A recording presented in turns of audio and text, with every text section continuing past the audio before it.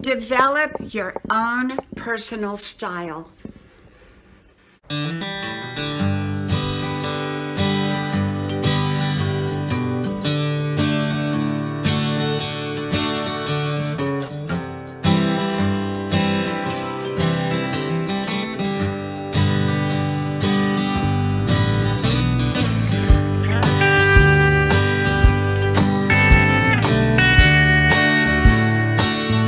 Take time out for personal style.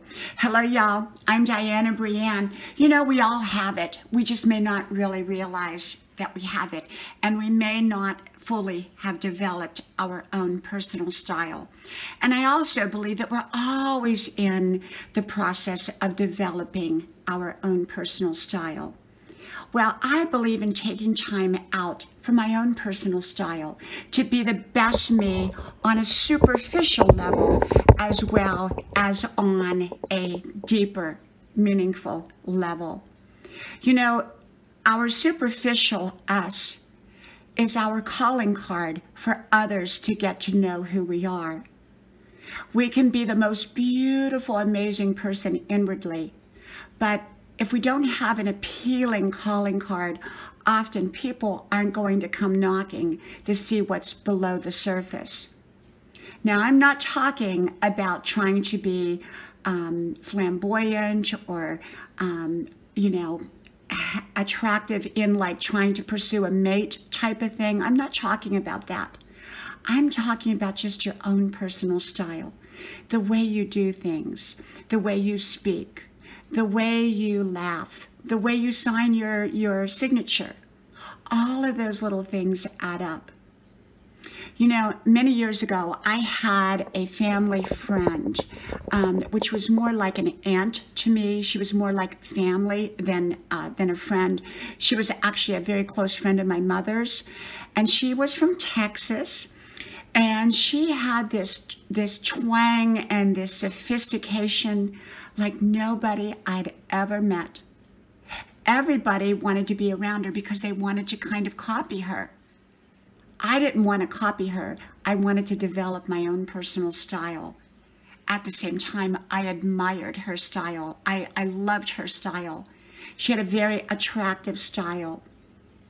The way she spoke, her little mannerisms, kind of the little things that she would say. And so we can often develop our own style, who we are, that fits us. My style will not look like your style, and your style will not look like mine. We all have our own unique calling card based upon who we are. Work with what you've got. Work with your own voice. You have your own unique, beautiful voice. I once heard a lady speaker talk about how she hated her voice most of her life. And then she realized that it was her voice that made her famous. People loved her voice. They loved listening to her voice. And here, the whole time, she had loathed her voice. She didn't like her voice. And now of course, she loves her voice because, well, it's made her famous and people want to even talk like her to a degree. So she developed her own personal style based upon who she is and who she was. So I don't believe in trying to be like anybody else. I just want to be my best me that I know how to be. And so I want to develop my own personal style, which of course I've done. I have my own look, my own way of saying things, my own little twang, my own laugh. Nobody laughs like me. I have my own unique laugh. We all do. You have your own unique laugh. You have your own unique signature. You have your own unique way of doing things. You have your own personal style.